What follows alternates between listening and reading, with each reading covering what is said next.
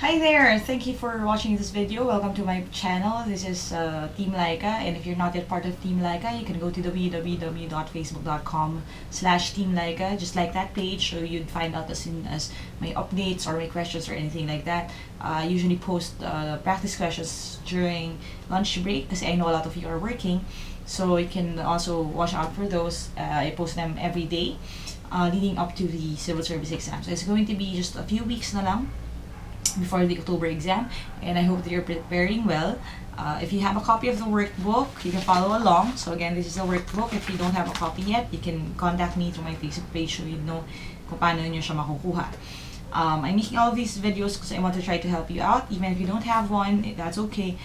It's just good if you have one para meron kayong aid and para rin makapag-practice kayo kasi there are a bunch of exercises inside. Okay, so this is part 2 of the mixture problem set. I am going to explain another component na mixture problems. This time we're going to talk about paano kung pure salt, pure vinegar, or water ang ihalo. Okay, and in order for me to explain that better, I'm going to switch over to my PC so you'd see paano ko siya ginagawa. So, see you in a bit. Okay, so this is part 2 ng mixture problems.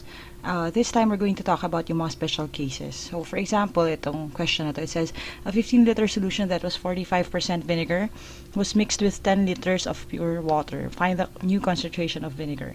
Ngayon, ang gusto ko lang maintindihan nyo na concept dito is yung concept ng pure vinegar. So, if you are taking down notes, you can encircle that, you can underline it, basically mark it.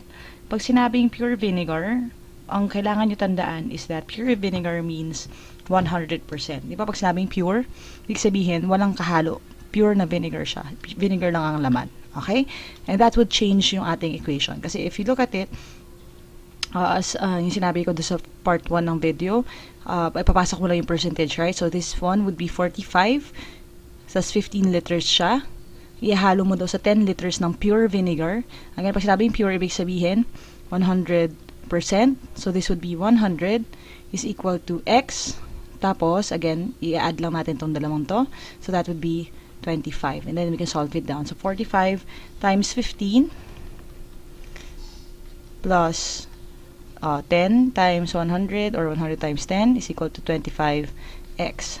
So, 45 times 15 is 675 plus 1,000 is equal to 25x. I-add lang natin yan. So, 1675 is equal to 25x over 25. So, we have 1,675 divided by 25, which is going to be 67%.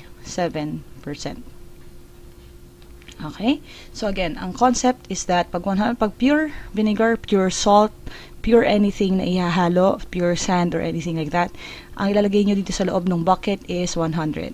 Okay? Ngayon, para naman kung pure water, like this. Okay? Sabi ng question, a 12-liter solution that was 85% vinegar was mixed with 8 liters of pure water. Find the new concentration of vinegar. So, same thing, ilalagay mo lang yung concentration sa loob. So, we have 85% daw na 12 liters, 85% of vinegar na 12 liters. You have 8 liters ng pure water.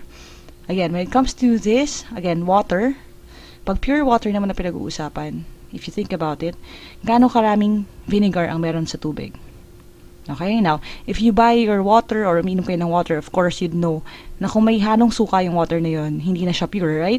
Hindi mo na iinumin yun kasi may suka na yun. Or hindi na mo na iinumin kasi may alcohol na yun kasi minsan alcohol yung pinag-uusapan, right? So, pag pure water, ibig sabihin 0% vinegar siya or 0% alcohol or whatever that is. So, that would mean na 0 din yung lalagay mo sa loob. Okay? Tapos, again, kumpletuhin lang natin yung picture. X yung hinahanap. And this 12 plus 8, which is 20. So, ibababa lang natin uli siya. I-multiply natin lahat. So, you have 85 times 12 plus 0 times 8. Okay? It's equal to 20x. Now, 85 times 12, what you could do would be 85 times 10. Tapos, dalawang 85. That would equal 1020 plus 0. Kasi any number multiplied by 0 would be 0 is equal to 20x. So, we have 1020 is equal to 20x all over 20 para ma-cancel to. So 1020 divided by 20 is just 51%. Okay? There. So I hope you learned something from that.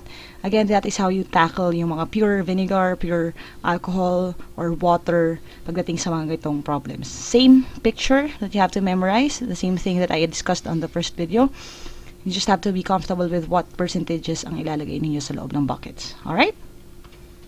Alright, so I hope you learned something new today. Again, if you have a copy of the workbook, please answer the exercises below para makapag-practice kayo well.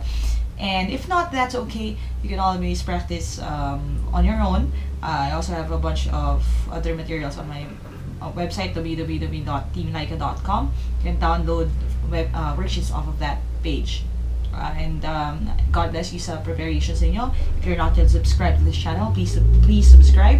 That way you'd know as soon as a new video posts. I'm trying to make as many videos as I could bago mag civil service exam on October 23. And I'm going to make even more even after that. So please subscribe to this channel para malaman niyo as soon as that posts. Now, there's also a link here to all of the other videos already posted. You can click there to catch up kasi malapit na exam and marami akong mga bagay na discuss na. I'd love for you to learn my techniques on all of those things habang may time pa. Okay, so if I'm going to see you in Baguio or Davao, please give me a heads up. I'd love to meet you and maybe exchange a few stories with you there. So see you around, guys. God bless you. Aja, kaya niyan, and happy learning. Bye-bye.